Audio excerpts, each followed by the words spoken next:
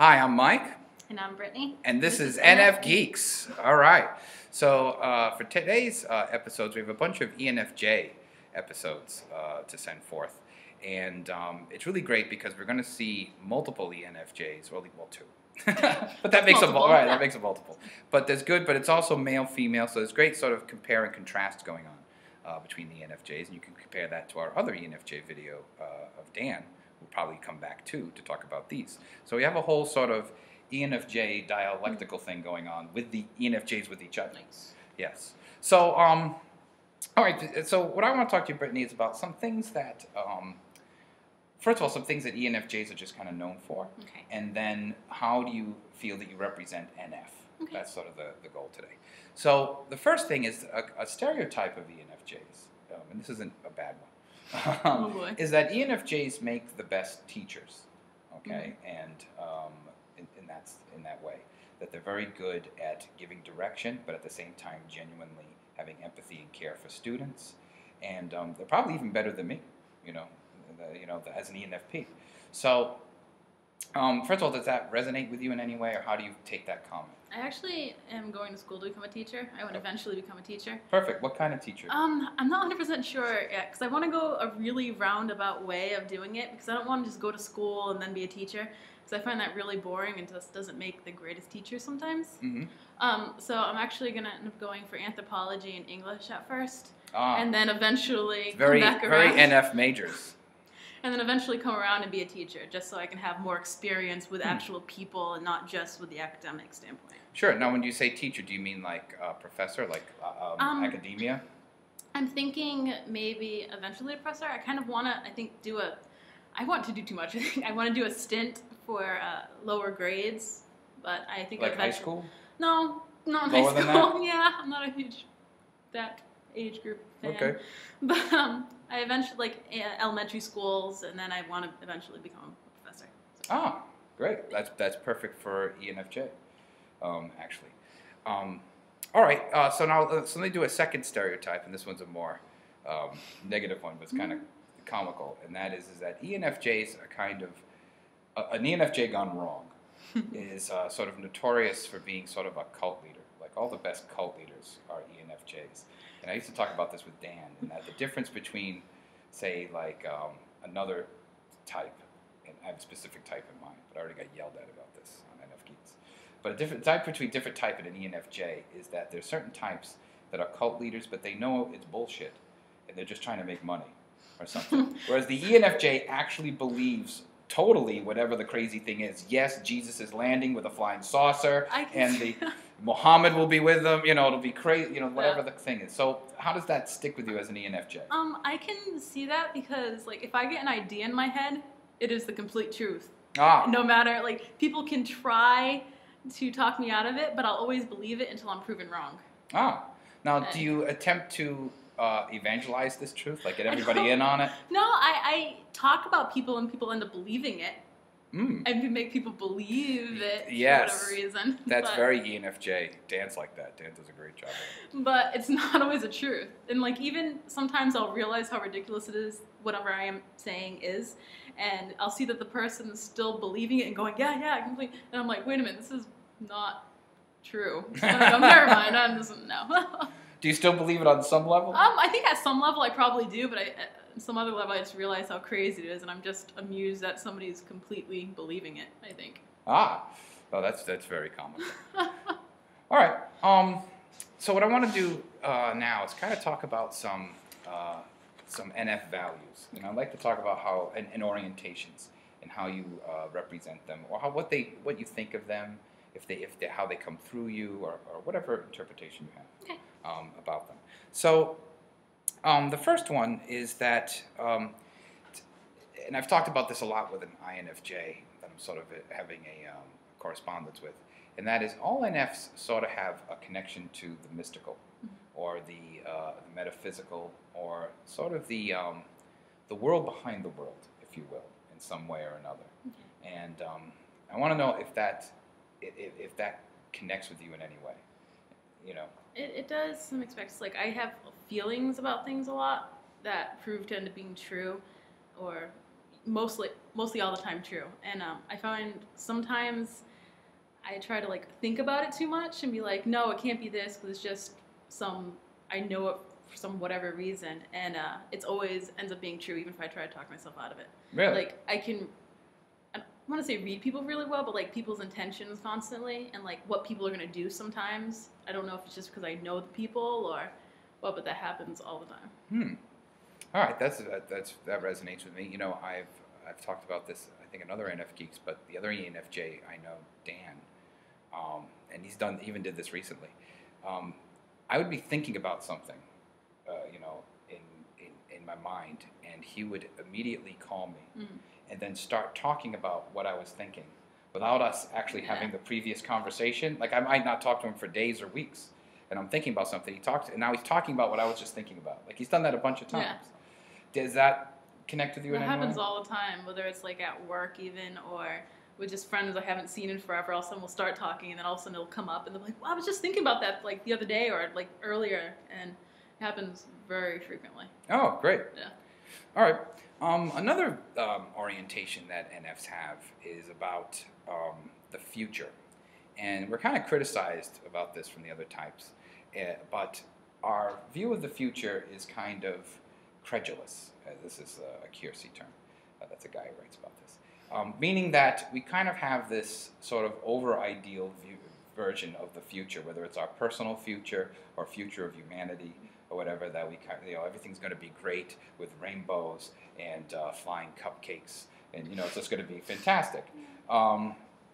Does that connect with anyone personally or in a much larger view? Yeah, I think I kind of think about the future an immense amount. It's just I try to perfect everything in my mind of how it's going to be and how it's going to play out or what's going to happen. And then I find like sometimes though I forget about now what's happening.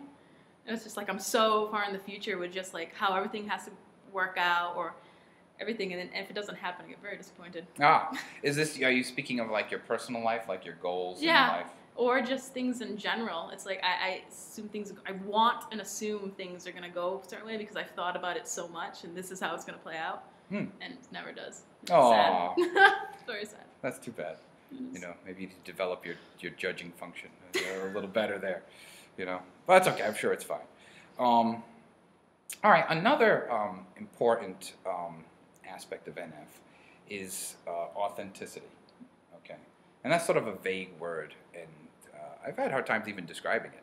But authenticity is a big watchword for NFs, particularly ENFPs. That's probably one of our strongest ones. So what does that word mean to you, and how are you authentic, and how do you see it in others or not see it in others? Can you speak about that? I try really hard to be just completely true to myself.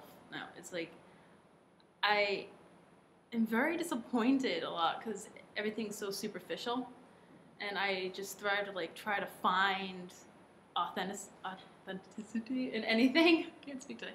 And I don't know. I guess I have a vision of who I want to be, and I'm just trying to get there all the time. And I don't think I don't know. I really don't know about that one, but okay. I'm just kind of confused about authenticity sometimes. I think just these days, maybe. All right, sure. All right, well, let's talk about that then a little bit. Is the question? Let's see how this connects. Is it a question of running into inauthenticity and having to deal with that, or not being able to tell whether something's authentic or not? I can usually tell. I can tell when something's authentic or not, but it's just like I feel many times. I just run into things that aren't authentic at all, and it's confusing. Can you give an example? I think just like the way people interact with each other. I've noticed it's just everything about it is fake, and I'm horrible at small talk, and because I think small talk. I know horrible. That's come up a lot of times with the NFs if you've been paying attention. And I try to talk to people, and I always want to go on a deeper level, just because I want them to know something about me, and I want to know actually something about them, because I love just learning about the individual and who they are. Like a good NF. And it's very difficult sometimes, because all people want to do is small talk. I'm like, no, I want to know you. No. I just want to know you. No, right. Can you see the NF depression going on? Even in ENFJs, you know, it's funny. I'm always fascinated by the commonalities of NFs. You know, even though we have very different styles. there's always a commonality going on. Oh, there we go. All right. Another important, and this always comes up with NFs, is the issue of empathy. NFs having empathy. I've talked about this with Brad many times. How does that connect with your life and experiences of empathy? I'm like the therapist to everybody. Well, that's it. All right. Before you continue, I actually have heard of and known quite a few ENFJ therapists. So that might be a secondary thing to think about. I used to want to be a counselor. I was in human Really? services at first. Wow. Yeah. I actually have a bachelor's degree in social work. Then I realized I would want to help more than I could because it's so restricted. That's exactly the attitude that I arrived at, actually being in the field for almost a decade. Oh. Yeah, so I actually I arrived at that same conclusion. Yeah, very NF conclusion. I think that has to do because we're idealistic and we want to like fix the world, not just cope with the world. Exactly. You know, and that kind of. I don't want to say, "Oh, it'll be better." I want to make it better. Right. Oh boy, that's not NF. I don't know. I don't know what is. What else about empathy that comes up for you? I can always tell when somebody's feeling something, like whether they're upset or just any type of emotion, and I always try to talk to people about it. Like it goes again with the therapist. Like all my friends know, they'll come to me all the time if they need to talk about anything or if they just need to let go of some sort of emotion at all. And for some reason, I'm always that person. Wow. All right, that makes sense. As an NF. Another issue with NFs is around identity that comes up. I know that's a big ENFP issue. We're always wrestling with that perpetually. How do you, as an ENFJ, wrestle with or construct that issue of identity? I've actually been thinking about that a lot. I know who I want to be, but every time I get there, it's something else I want to be, or something more I want to be. So I'm like in this perpetual circle of this is who I am, this is who I can be, and just like a complete circle, and I feel like I never get there. That actually connects with me because I've known you for a little while now, and there's something you've talked about in terms of the two Brittany's. Oh. If you could expand on that's because that seems very similar about identity, an issue of identity. Past Brittany sucks. Okay, so first of all, we have to identify the two Brittany's. What are the two Brittany's? There's past Brittany and future Brittany. Okay, and what is their relationship? They hate each other. They hate each other? Yeah, there's hate. There's hate there. Oh, right. Mutual hate. Mutual hate. Right. And can you characterize the identity of each of these, or how this affects your overall identity? Past Brittany is really lazy and puts stuff off till the very, very last minute constantly. It's like, oh no, I'll do it later, and it'll be good. Because I feel past Brittany thinks future Brittany works better under stress. And what is present Brittany? Present Brittany? Yeah. Present Brittany is just going. Present Brittany knows past Brittany sucks, but it's like, it's okay. It'll all be okay in the end. Ah, okay. So is there any incorporation going on? Is there any kind of synthesis between the two Brittany's, or any hope of synthesis? I don't think so. No, I didn't think so either, to be honest. I already knew the answer. Why did I even ask that? I don't. Past Brittany likes procrastinating too much. It's really bad. Okay, that's all right. Also, I want to point out, and this is going to make the NTs groan, I think, is NFs sort of have this non-linear experience of time. Yeah. Okay, and that somehow in your consciousness, you're sort of traveling back and forth in time. Yeah. A little bit. Can you talk about that? Does it feel like that? I know for me at least, it's like I think about all possible solutions sometimes, and I'll like play them all out in my head. So within a 5-minute period, I'll have played out like hours just thinking of how things can go every single way. And also just, time doesn't mean anything to me at all. That's a very NF position. It doesn't, I don't find its use most times. It's just there. So I don't pay attention to time. Ah. Time and I are friends. Okay, well, we're almost done. So, Brittany, I'm going to give you the last word. What are some things you'd like to say to the audience, or just say about this experience, or anything about NFness? I just want to be loved. Oh, see? That's not NF, then. I know what. That's what NF is all about.